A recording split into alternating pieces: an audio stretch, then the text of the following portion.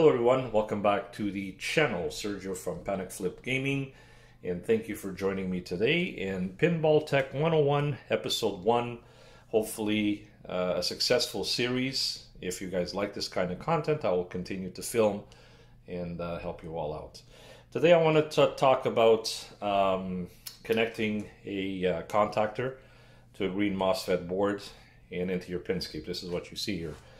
24 volt Siemens contactor, little green Mosfet board that could be purchased from AliExpress. I have the link on my Visual Pinball build. This is what I'm using to control my toys, and then obviously the Pinscape.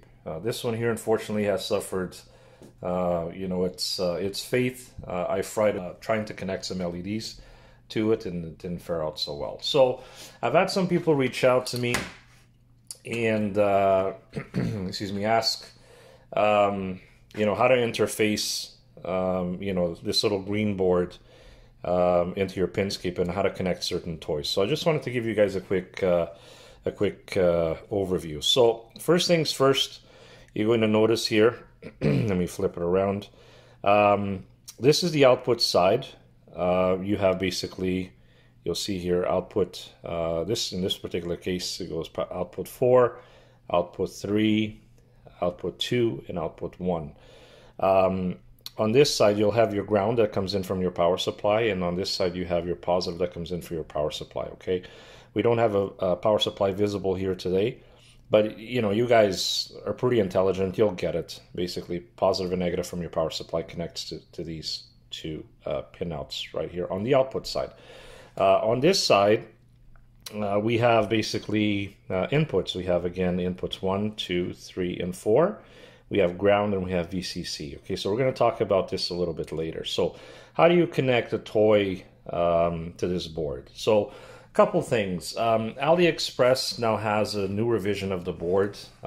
They have, I think, an 8-port and a 16-port that allow you to mix voltages. These ones here in particular, you can't. So if you're running a combination of 12 volt and 24 volt toys, where I always suggest is use different boards for different voltages, right? So in my case, I'm using one board for all my 24 volt accessories, and then I have 3 other boards running my 12 volt, okay? So in that particular case, you would have 2 power supplies, one 12, one 24 volt, okay? So I've already done some wiring here on my contactor.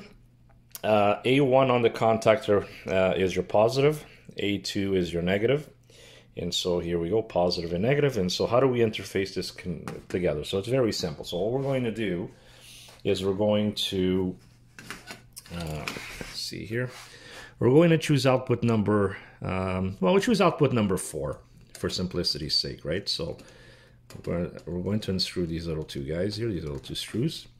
You're going to take your ground, okay, and you're going to connect this onto your output side, okay? So output number 4, let's open up the screw here a little bit more. We're going to connect it there. You're going to tighten this down.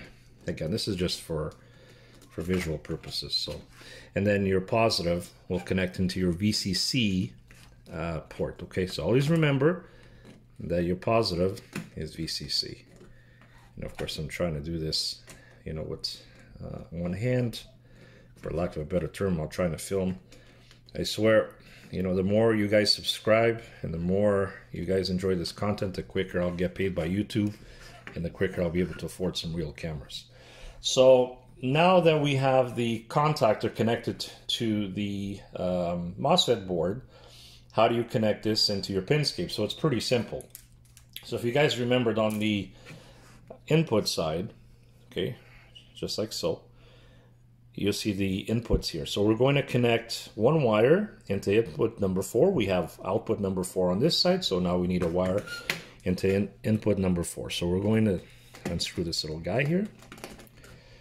We're going to connect this little wire right here. And again, this is for just visual purposes.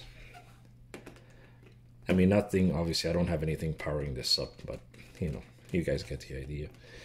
And then you're going to take another wire. Don't worry about the ground. You don't do anything with the ground, okay? On this side, let me see if I can hold it up to the camera there. On that side, you'll see the VCC connection. And that's where you're going to connect your other wire, okay? So basically, and you're thinking, oh, it's simple. You just connect the positive because it says VCC. Nope, not necessarily.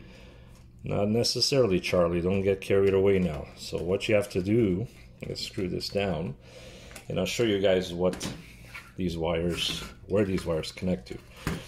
So basically, now that you have these two wires, what you're going to do is you're going to take your basically input number 4, and you're going to select it, or you're going to connect it into an open pin on your Pinscape, okay?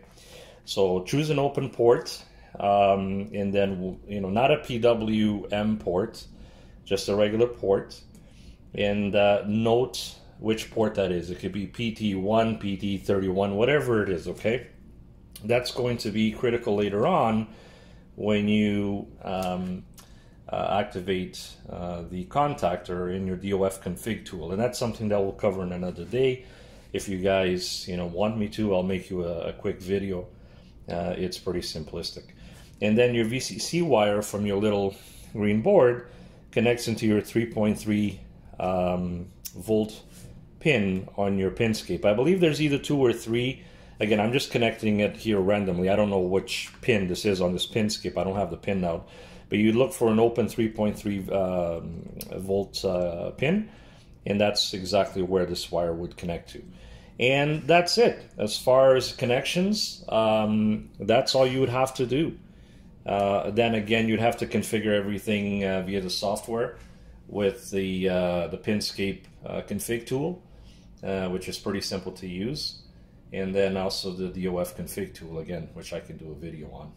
Most of you watching this, you know, that are somewhat familiar with Visual Pinball will know what I'm talking about.